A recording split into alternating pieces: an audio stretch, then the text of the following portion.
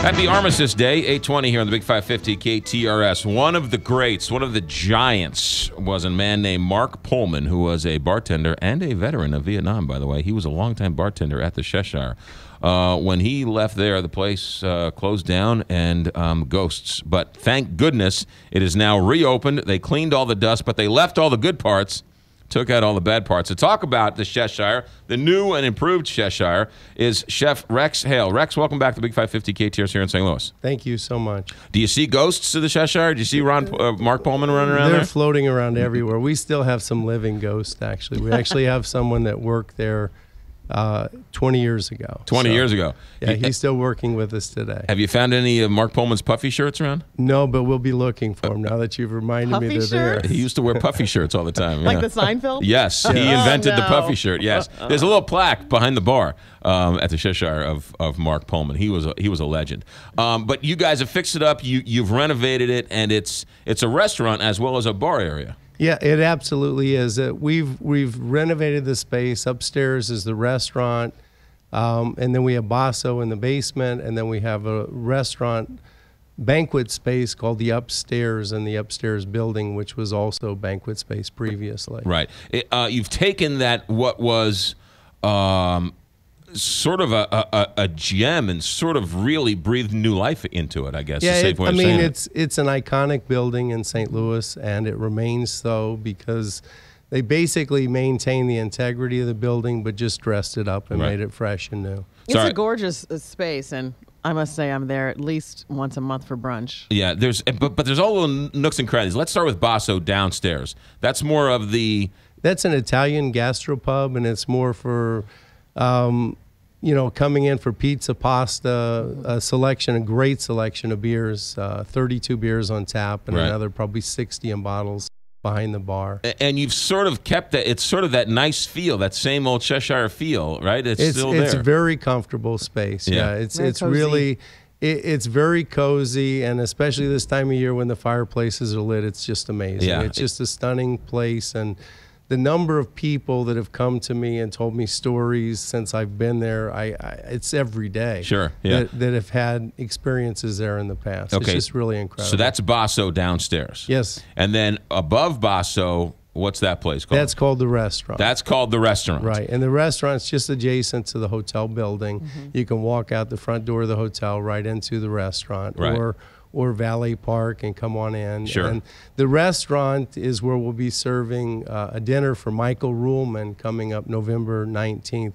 Michael is a very well-known and respected food writer. He's written probably 20 cookbooks, and he's a James Beard Award-winning author, and he just released a book called How to Roast.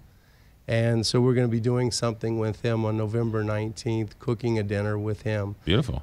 And then after that, we've got more events coming up for the holidays. We've got our great Thanksgiving buffet. I brought a couple of the items here for you. We've got the squash soup with sorghum creme fraiche, toasted pumpkin seeds, the autumn green with apples, local apples, candied walnuts, and Beachy Farm goat cheese. And you couldn't not have Thanksgiving without having pumpkin pie. That looks like a real homemade pumpkin pie. That's a homemade pumpkin pie. We have our baker baked that up this morning, and we brought it over here for you to enjoy. But this is what we'll be serving on Thanksgiving. The restaurant's got a great wine list, right? Got a whole bunch of great wine. Yeah, it's a fabulous wine list. We won awards this year from Wine Enthusiast and the Wine Spectator as well. It's not a foofy restaurant, but it's a nicer restaurant. It's a nicer restaurant. It's not foofy at all. Yeah. It's a very comfortable place. You can come in with your family.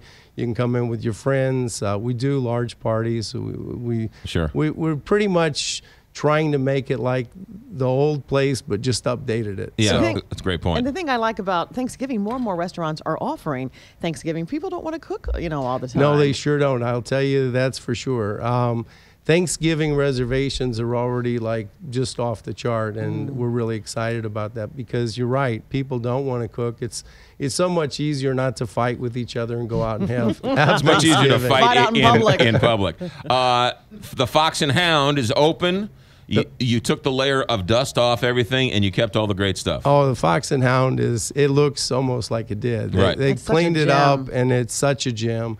They still have the half yards of beer over there, Yes. and it's just, again, just keeping the integrity of what was there and just updating it. And the whole hotel has been completely renovated from Totally top to renovated bottom. from top to bottom. The rooms are incredible, and they still have the specialty rooms. And when you go in to the room, you have a book from an author. It's an English author Right. that's in your room, and they have the James Bond room, which is pretty stunning. Oh, they with have all the decor. the Shakespeare room and Do they still the. have like the jungle room? They have all those rooms. Yeah, the Shakespeare room. They have a room like the Jungle Room. They have all of them are by author. So there's an Agatha Christie room.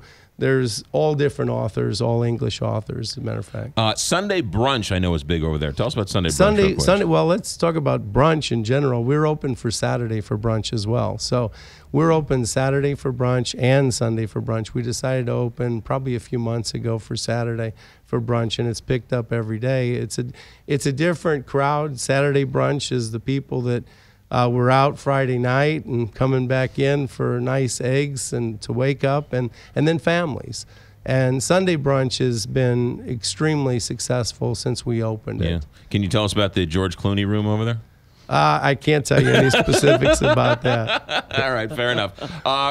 Rex, how can we find out more about the Cheshire and all they have to offer? All you need to do is go to www.CheshireSTL.com. More importantly, did you bring one piece of pie, or is there more than Oh, one? there's piece? a whole pie in Because there. Okay, good. we will so I fight over it. just Well, because I kind wanted of Kelly to get a imagine- little pie too, but if you only have one piece, she wasn't You're going to be able so to get some. funny. All right, Rex Hale, the chef of the Cheshire, and all it comes with. One more time, that website again. It's www.CheshireSTL.com. CheshireSTL.com. And our thoughts and prayers with the one and only Mark Pullman. You know, it's a great place over there at the Fox and Hound, but the bartenders need a little more attitude. They're just way too nice over there. They're too nice. They're too nice. Well, we'll get some surly bartenders. All right, in there Yeah. that's for you. right. Make All you right. feel right at home. Chef Rex Hale, thanks for coming in. Thank you. Thanks. 828 here, Big 550 KT.